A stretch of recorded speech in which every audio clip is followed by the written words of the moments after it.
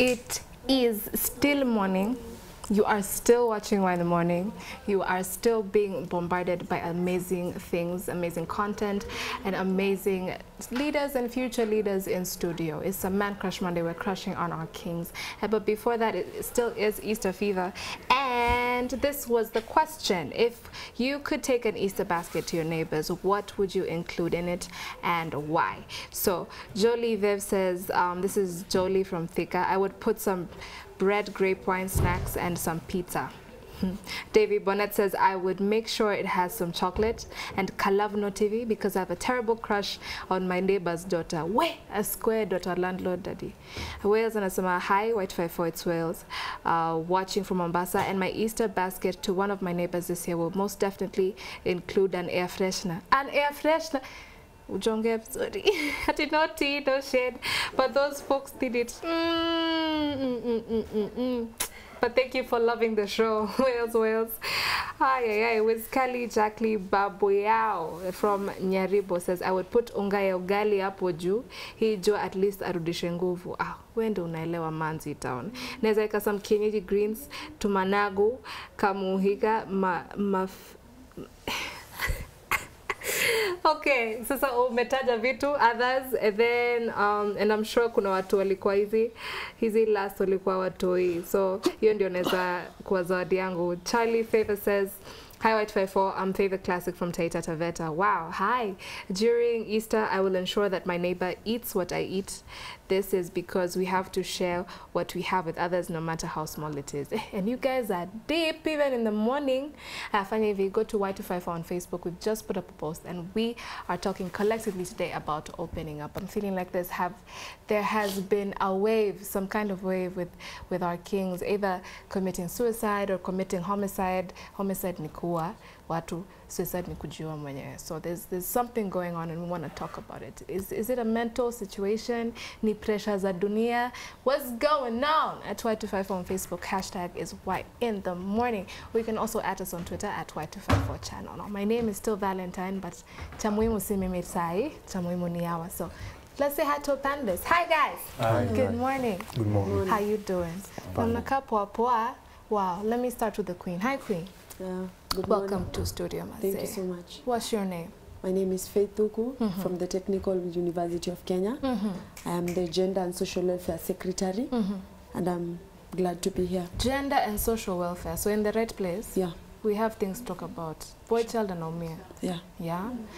Can I come to you next? Hi. Hi. How are you? Okay, thank you. What's your name? My name is Steve Lucky. I'm a model. I'm a details of Anyonge. And I'm a strong Christian. Yeah.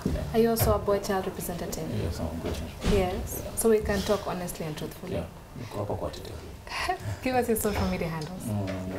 CPT_LaxSteve and Facebook LaxSteve Max Steve Austin. Wait, one more time, slowly. Okay, Instagram CPT_LaxSteve and Facebook LaxSteve Max Steve Austin. Queen, you haven't given us your handles. Facebook, Ambassador Faith Thuku only. Where do them say? And last but not least, so pause. Guys, the last time Simba was here, he was in New Jersey. Alafu 2 years siku tu tukashindwa na Barcelona, lakini it's okay. Tushapona. Ni 1-0, yeah. But your game ilikuwa game. Did you see how they played? They played well. Wow. Yeah. Hata sikusikia vibaya sana. Because it was 1-0. No, if you lose 1-0 to Barcelona, you survive. Did you see that game yesterday? It was terrible. Did you see it? Yeah? Watu waliraruliwa, but that's not the point. Please introduce yourself. My name is Aldrin Ouma Simba. Yeah. Social media handles? Social media is Aldrin Ouma. Yeah. Would you like to tell us, Aldrin Ouma, how you feel about these many cases of suicide and homicide that are going on now? I think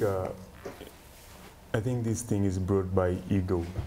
Really? Yeah, ego between those people in love, because for the past like 2 weeks, you've had men killing the women or the men trying to commit suicide. And unfortunately, this death has not been taken serious because the death have been accompanied by memes. You find like men are like, we went to the men conference to say shock her, not shocker. So the death have come with memes. Mbona hiyo meme haijanifikia? Jakufikia, the men conference, Wow. you know. So these days it's like death has a support of meme. Is it that we're not taking it seriously, or we don't know how to deal with it? Like, it's so shocking, we still don't know what to do. First we laugh about it so that we break the ice. Is that what's going on? Ama it's just blatant disrespect? I don't know how to put it, but I think these days death is just like any other. People are just taking it. Anyone can die because everybody is like, YOLO, you're living once. So if you die, your once has died there.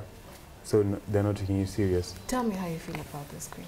I am very disappointed. You know, like, at the same time, there have been so many... This is your camera. There have been so many trials trying to make things right in this world, but unfortunately, vitu haziwork. Unaona? Like, we've been going to the streets, ladies fighting for the rights of women, but unfortunately, it seems that that is an old method. We need to have new methods of doing things in this country. Because if we continue maybe going to the streets each and every time and there is no action being taken, I think we have to do something like empower men, having sessions of talking to our men, telling them you should not do this, this is wrong, because it will lead them to maybe jail or being killed by other people, because people are so bitter about it. Who is we? Who is we telling the men? We as women, as in women are feeling like we are being subjected to a lot of suffering. You know, we are seeing each and every... Look at yesterday, Naomi Chepkemoi from Pwani University. She was stabbed and she's fighting for her life right now. You know, such cases, you know, I feel so bad about it this morning. Yeah. Steve, I have a question. Nimesikia mwanaume ni kujikaza. Sana sana an African man. In fact, the other day we were talking about going to see a specialist, like a therapist, psychologist, psychiatrist, whatever the trade. But tukaambiwa, first of all, hatuwezi afford. But again, you can afford it. The places that it's given free, these services are for free. First of all, we don't know. Ama hatupendi, ama hatutaki jusini wa Afrika, tufai kuongea juu ya feelings. What's going on? Why are we so angry? Actually, napenda ku support what my brother Simba amesema. There's this issue of ego. And if tunajua but tunakata tu. But again, tunafaa kuwa na trust. We're supposed to kuamini mwingine and tunafaa kujituma. Yeah. I'm glad you said that, because now we have a couple of slides coming up, and in all fairness and in all honesty, we are trying to get a balance here. So not only have we shown cases of men harming their intimate partners, we also have cases of women doing the exact same thing. So we're trying to be fair. So still go to Facebook. Our page is at Y254 on Facebook, and then comment on the post and we can get your 2 cents on it. But in the meantime, if we're ready with the slides, we can do that. So again, you know, the topic today is opening up. Honestly, hata before tuanze hii conversation, would you open up to someone if you had a problem? Say, hey bro, come chicken show, maisha niko down kiasi, like this and this is happening. Kama ni dem amefanya hivi, kama ni job manze akwendi hivi. Would you do it as an African man right now?